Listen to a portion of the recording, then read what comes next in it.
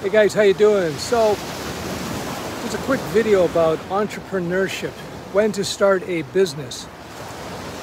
The younger, the better. The younger, the better. A few reasons why. Because business is not easy. Number one. Number two, you're gonna have to learn the skill. Like any other skill, it takes time. And when you get older, most people have a lot less flexibility in terms of their finances, a lot less flexibility in terms of their mental capacity to change, to adapt, to rock and roll. Very important. I once saw a couple older fellows in their late 50s, and they were very smart guys, highly educated, involved in corporate business practices. They were older, and they decided they're going to start a business. And one of the dangers actually having that, starting when you're older, you're going to have a little bit more money, which means you're going to make more mistakes with more money. So anyway, long story short, they were making these really rookie mistakes, like total beginner mistakes with regards to business. And they got taken for a ride by some people, and it was just like obvious stuff that anybody with a few years experience would have known. Hey, you don't do that. So I'm not saying don't start a business when you're older, because when you're older, if you mess up, you don't have an extra 20 years to recover, right? If you start a business when you're 20, I started my business when I was 18. If you mess up, you're young. You mess up 5 years later, you're still like you're 23 years old. No big deal. If you start a business at 30, you mess up 5 years later, you're only 35. It's no big deal. But if you mess up your business, you start a business at 50, and by the time you hit 54, 55, the whole thing fails, and you spend money like a drunken sailor, you're in big trouble. You're in big trouble. So you don't want to be that person. You want to be a little bit wiser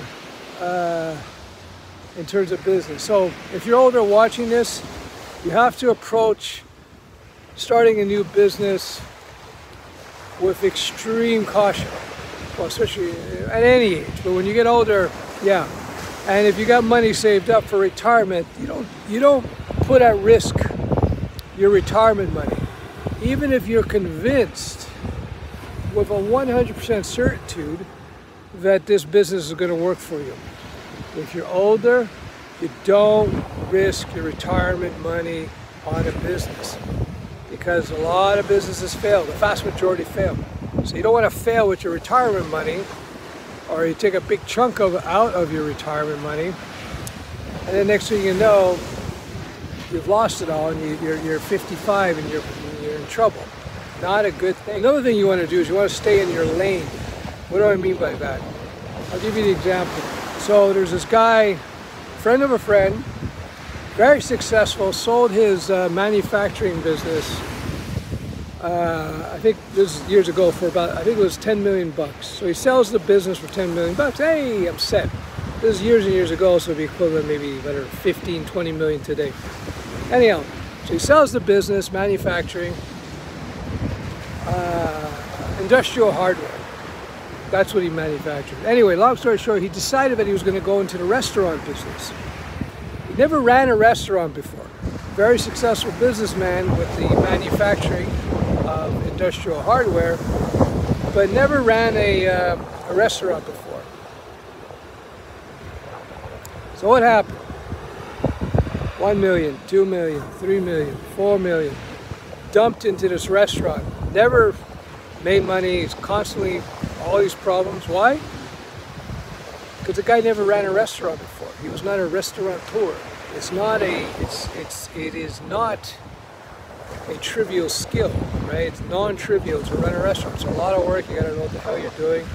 A lot of subtleties in that business. I have a good friend of mine who has one of the most successful restaurants in the city I live in. Anyhow, long story short, so this guy finally pulled the plug on the business because the family pushed him, said, hey, you're spending all your retirement money. You burned through 40% of your life savings on this business that you don't know anything about. So yeah, it's another thing. You don't want to jump into some industry, some business that you don't know about, risking all your money as well, because everything has a learning curve. And the final point about business you have to recognize, and I don't think it's said enough, there's a lot of luck in business. There's a lot of luck. There's a huge element of luck. I know people who've made a fortune simply because they got very, very lucky. And in moments of honesty, they will admit that. Now, they're good operators, they did everything right, they're smart, but if it wasn't for that stroke of luck, manna from heaven, they would have never succeeded. So yeah, you have to approach business very cautiously at any age, but when you're older and you've never done business before, or you're trying to jump into a type of business you've never done before, a category of business, you don't do with money you can't afford to lose. That's a circumstances where I would say you raise money so that you don't put yourself into financial dire straits. On the other hand, if you're a young whippersnapper, 18, 20, 25, even 30, you have a lot of years ahead of you. So that's a time where you can take bigger risk, even with your own money. But don't go crazy, because you're going to make lots of mistakes. Anyway, I hope this video is useful. I decided to record here with my iPhone on the beach.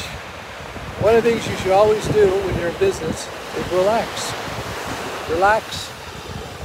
You gotta calm down your nervous system. And there's nothing like the ocean to do that. We'll talk soon. Cheers.